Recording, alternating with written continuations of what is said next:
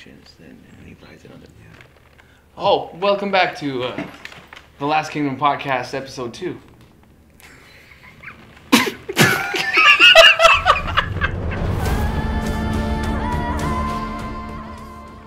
One of the funniest days it was last season though was when we were really stressed in fight week, and I think it was episode 5 or 6 with John East directed it, and it's just before Edward comes in and charges with the horses and the men, and I think they were doing a over the shoulder shot of yourself, and they had another shot on us, and we didn't know what size the lens was, so we didn't know what the coverage was, and everyone was really stressed. We only had it was the last couple of shots of the day. That fight we shot in the snow. Oh, yeah, the forest and or the snow? No, in the snow, and we didn't know what was happening. Right. And then we were just like, what's actually going on? What are we doing?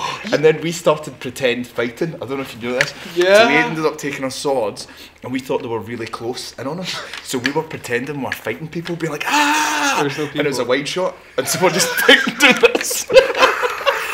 And there's no one there. And we're charging towards the cameras. And then, we charged past the cameras, and then we made it even worse because, remember, we were going up to the extras and we were, like, slashing their legs, and they were getting confused and just falling down. You must have killed about 20 of them. They're just like, ah! And it was a wide. It was a wide. Yeah, ruined it. Absolutely ruined the shot. And meanwhile, they were on my close-up. They were on your. Oh yeah. They were on your close-up. Wait, was it his close-up or was it his a wide action shot. sequence when he does the flying, all the thing? Yeah, because you'd done like a flying thing, and then you're rolling the ground, and then you got up, and then we didn't know. Oh, that one shot that we only had one single take on. Yes, because we're losing the crane. The one something where crazy. I basically had one go to rehearse it, and then we had to shoot it. Yes. Yeah. And while I did that, you guys were. We're slashing invisible people. We're slashing invisible people. And it was so funny at the end of it. Like, we're like, oh my god, because it was so fun.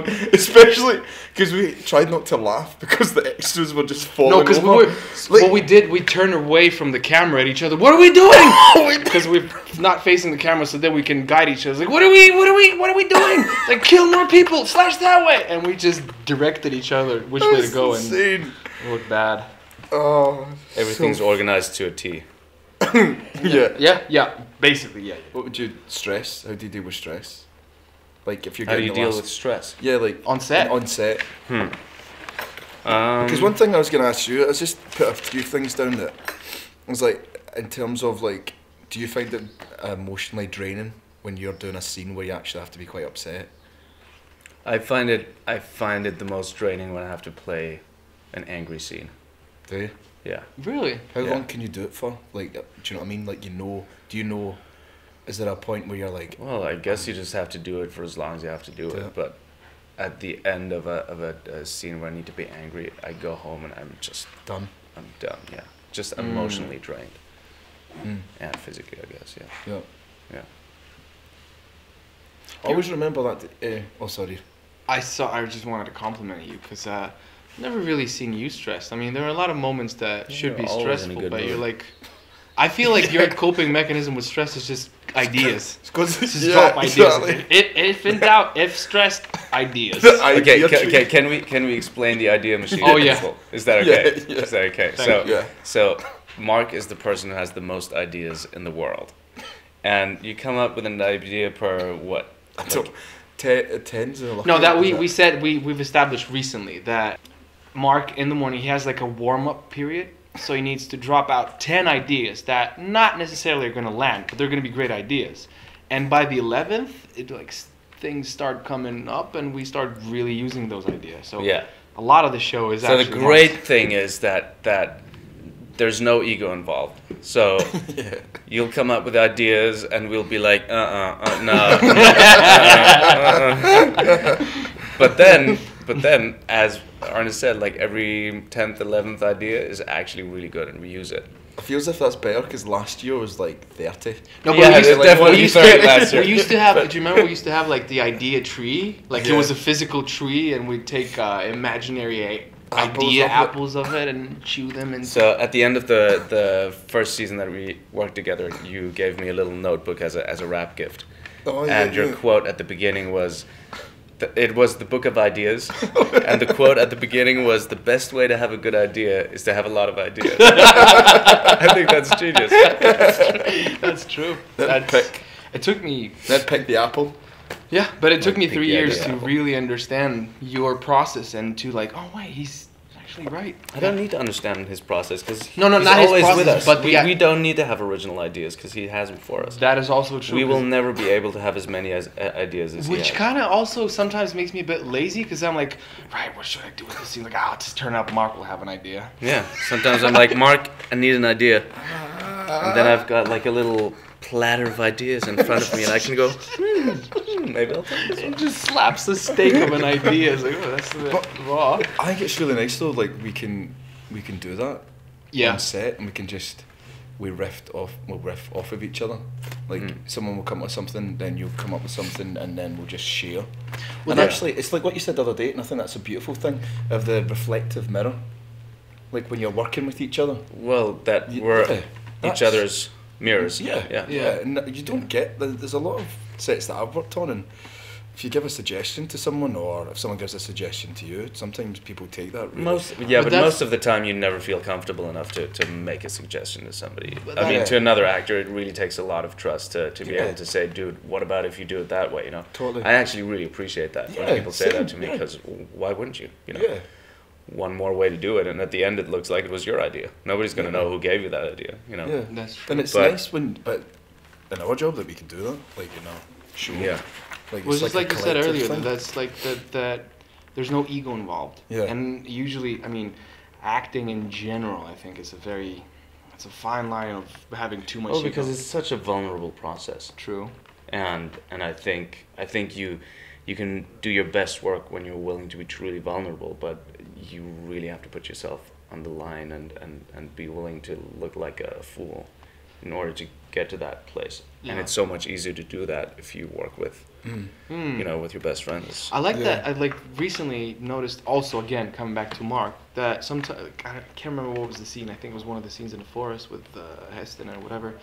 And even before shooting that, you were talking about the scene, what should happen, and Mark wasn't really like taking part much in that scene. But you were like, here, like, what if I have an idea?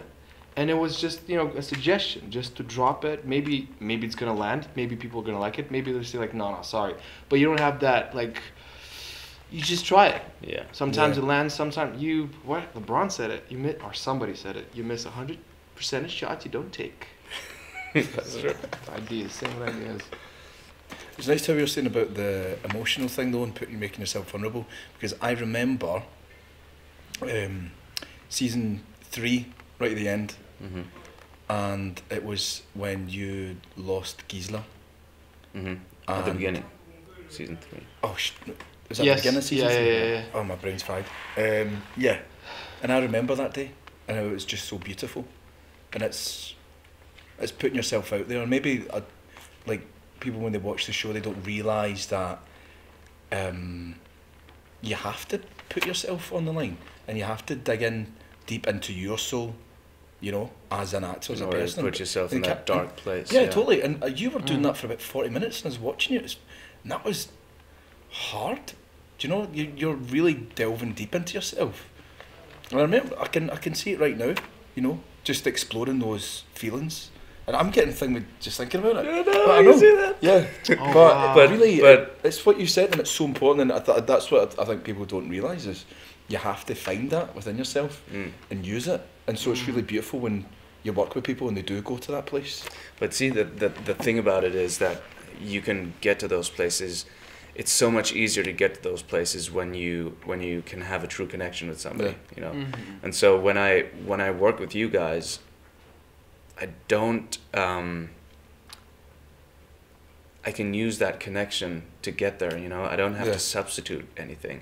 I don't have to imagine that I'm speaking to, I don't know, my cousin or my mom or whoever. I can just talk to you because we have that close relationship, and same with Gisela, who's played by Perry. I knew that I was supported Just thinking of her. in that endeavor, and so I could just be right there in the moment. I didn't have to think about anything else, and that's I think the beauty of this show. And you know, when you're asking about set life, I think set life is true connection between people and true respect, and I think that's what this show really has going for it, and what I think is quite rare, because as you said, I've been on a lot of sets where it's not like that.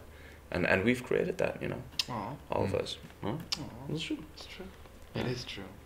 I mean, I'm proud of that. Yeah, I'm very, very happy about that. And I feel like as soon as we leave this, like we come on set and you know supposed to like do your job back, but we're like, just like as you said, we're like so close. Like, when we finish this, I'm like, where are my friends? Where are they?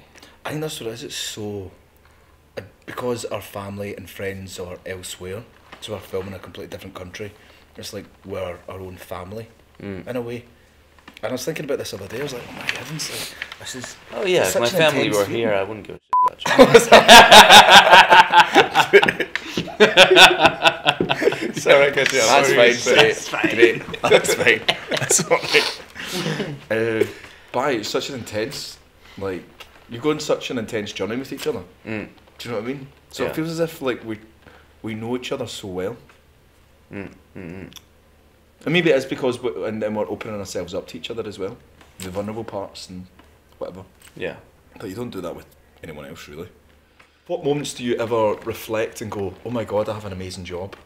What has happened this... That happens quite often. That's very often. That's very often. On this. What would you say, like, what moments in specifically? Well, I can tell you when it's not the case. It's right. That'd be interesting. When we get up in the morning. Right. Okay. Right. Yeah. When the alarm rings at 4:30 in the morning, I'm not thinking that. Apart from that, I'm thinking it most of the time. What time do you get home at night? Depends. Depends. Like 7:30. Half 6 or 7:30. Yeah. See, lots of people don't know that. 8. Because Sometimes 8. Arnas and myself had a theory that we're getting to the end of the 6 months now.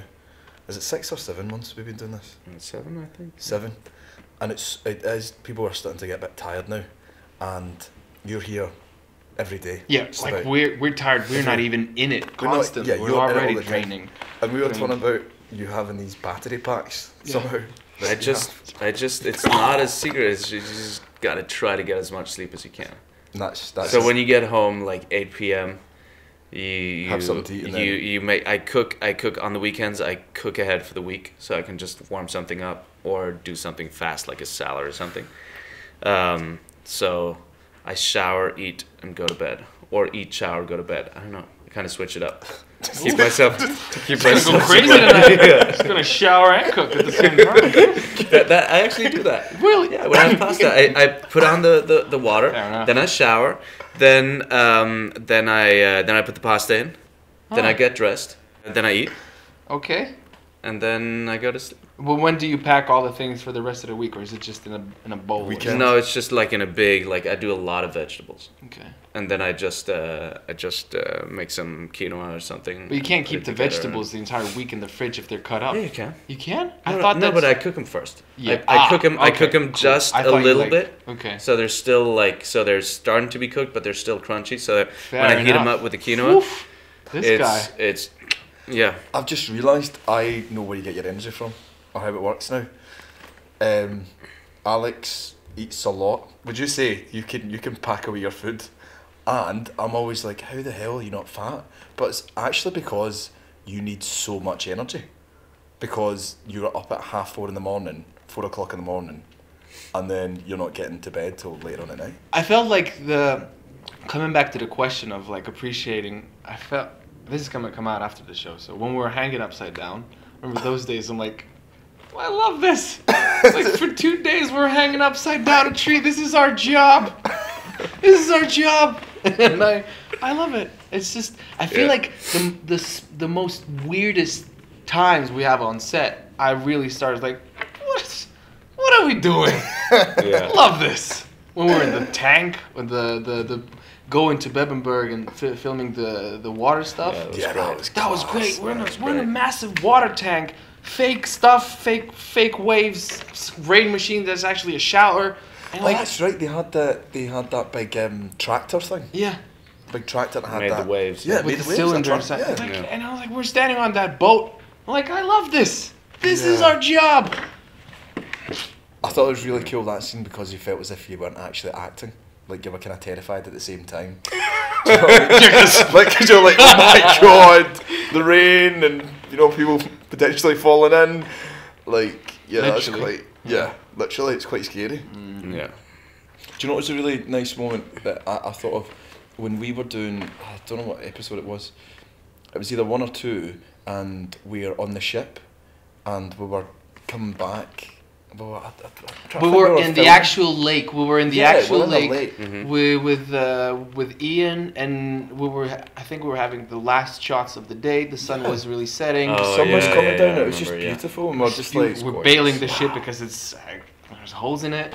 Yeah. We've seen so many amazing sunsets, and just from parts of Hungary that you would never see otherwise. I mean, just even the pickup in the mornings, like in the beginning, yeah. depending on the season, like, Beautiful, yeah. it's just you go to work straight into the sunrise. Oh wait, and then when we're going back at when we're doing night shoots, I'm sure it was this year. Yeah. We're doing night shoots and we're going back, and then we'd see the sun coming up, Yeah. and we'd all have our glasses on, so it was like polarized, and it made it even more intense.